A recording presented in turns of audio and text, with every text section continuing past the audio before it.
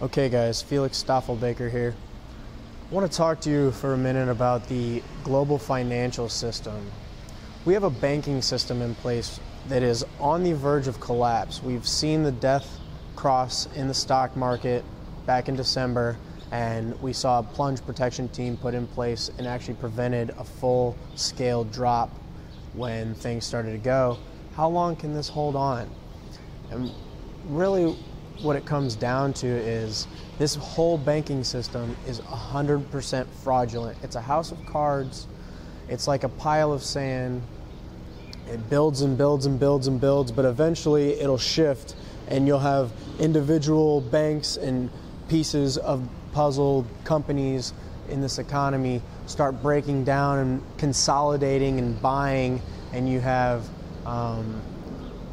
companies that are taking over other companies with mergers, and that's simply to hide the fact that these companies cannot operate in this environment any longer. So what we're seeing is the metastasization of the financial system, and that can only lead to one thing. We see evidence of this with the Cantillon effect. The Cantillon effect talks about, or is the system where money that's being printed into the economy isn't flowing into the economy evenly or fairly. So all of the money being printed in the past 10 years has gone to the top 1% of 1% and has, if at all, very little trickled down to the actual people who were told that the stimulus was being put in place for. So the only time we really see that model is in nature, where there's cancer involved. So where 90% of the body is suffering and only 1/10 of 1% is really healthy.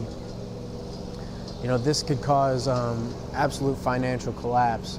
And so I believe that Bitcoin could be the answer to this metastasization of the financial economy, and here to right the wrongs of the financial system that we're currently in with fixed, sound money, hard money, based on Austrian economics, and used to really put out these bankers and make everyone their own banks and not have intermediaries controlling every payment and every facet of who and what can be determined as a legal transaction. That should be up to the people. So this is an absolute revolutionary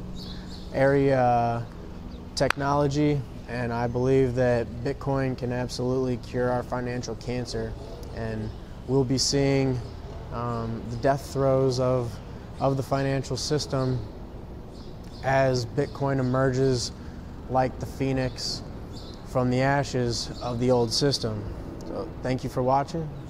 Staffelbaker out.